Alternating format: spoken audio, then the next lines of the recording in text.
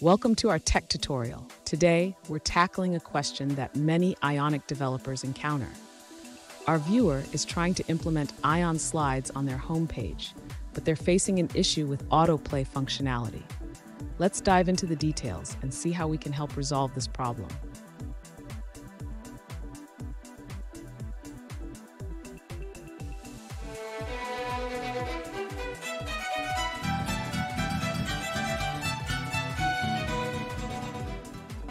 Welcome back to another technical video.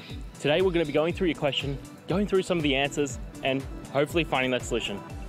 Guys, remember to stay just a little bit crazy and work through to that resolution. Now, let's get started. Let's address the issue with the Ion slides not autoplaying.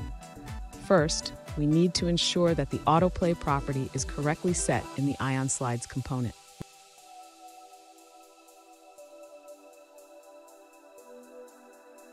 In your code, the autoplay attribute is set incorrectly. It should be a property binding instead of a string. Let's fix that.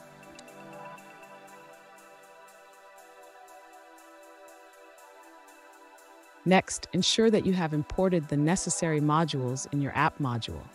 You need to import the Ionic module and Swiper module for the slides to function properly.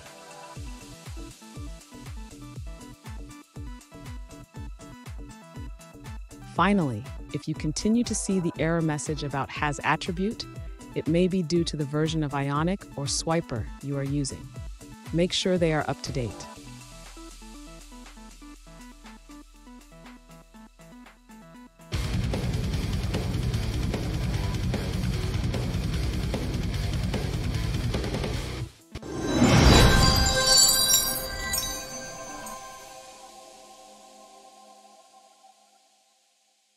Let's now look at a user-suggested answer.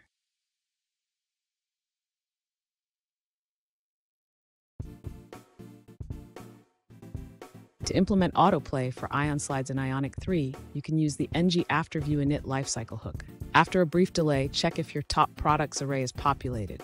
If it is, enable free mode, set the autoplay duration, speed, and enable looping.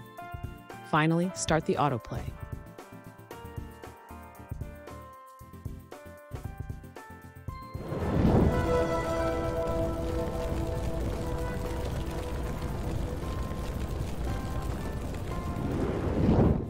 Let's now look at another user-suggested answer.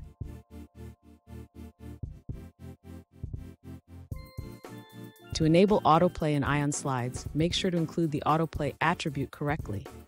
It should look like this: autoplay equals 300. Also, when binding image sources, use attribute binding instead of interpolation for better practice.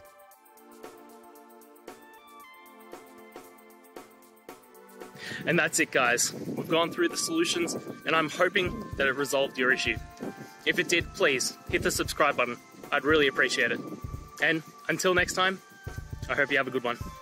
Cheers.